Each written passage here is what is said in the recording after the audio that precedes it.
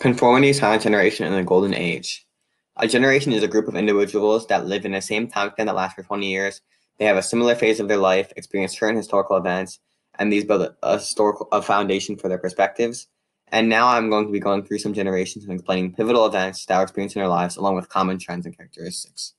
The Lost Generation, this occurred during World War I, and there was severe economic and mental devastation.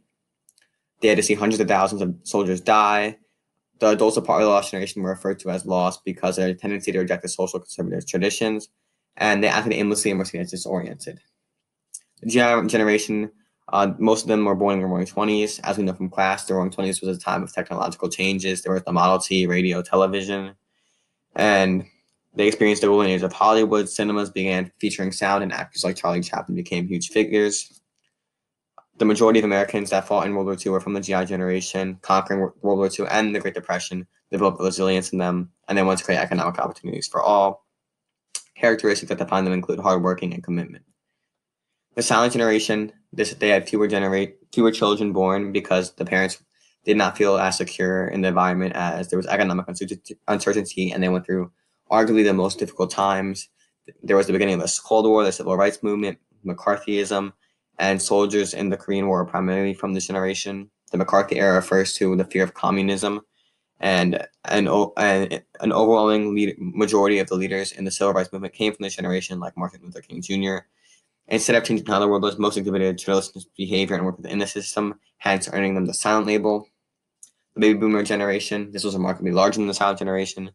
The baby boom occurred and World War II ended. 3.4 million babies were born in 1946. And eventually 76.5 million babies were born in total. They were confident and valued relationships. The Civil Rights Movement was at its peak. Equality was promoted. The Cold War was still going on. There was Sputnik. It went into orbit, promoting science and mathematics further. Many baby boomers served in the Vietnam War. The sexual revolution occurred. Women's rights were empowered. There was groups like the National Organization for Women, and they wanted equal rights amendment, abortion to be legalized, and more. Buddy Holly, Ritchie Valens, and J.P. Richardson died in a plane crash on February 3rd, 1959. This was referred to the day music died. In Don McLean's song American Pie, when these three singers died, it represented a loss of innocence in the rock and roll era. Generation X, also known as the 13th generation, had less adult supervisions than previous generations. They did not want to be denied in society, and many of them fought in the Vietnam War too. There was a rise of internet and computers, with companies like Atari, Apple, and Commodore starting to stand out. MTV established, and it included music videos. There was famous singers like Green Day, Blink-182, and Tupac Shakur. They had an entrepreneurial mindset. Many of them were happy, flexible, and independent. Millennial generation, social media platforms started to come out into play. There was video games, and more people became well-educated. They're optimistic and resilient. And this is also the biggest generation in the United States, and it's very diverse. Many students go into college, so there's a lot of student debt, and they typically have a lower net worth compared to their parents. And also, they're getting married at a later age, as the median marriage age was 23 in the 1970s, but it moved to 30 in the 2010s. And then the 9/11 attacks happened. The World Trade Center and Pentagon were attacked by Al-Qaeda. This was a really deadly terrorist attack. 2,977,000 casualties, 25,000 injuries, lifelong health problems, and millennials took part in the memorials, and increased security measures were established. So here's a chart reinforcing all of that information.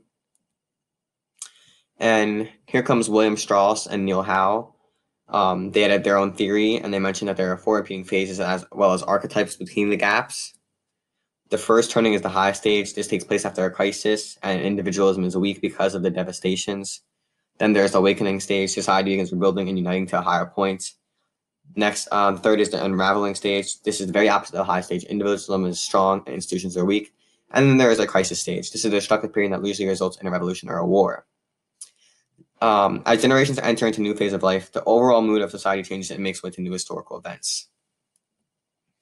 Then there are 4 archetypes that correspond with each turning point. There's the idealist, which enters during a high, the reactive, which enters during an awakening, the civic, which enters during an unraveling, and the adaptive, which enters during a crisis. These 4 archetypes would later change into hero, artist, prophet, and nomad.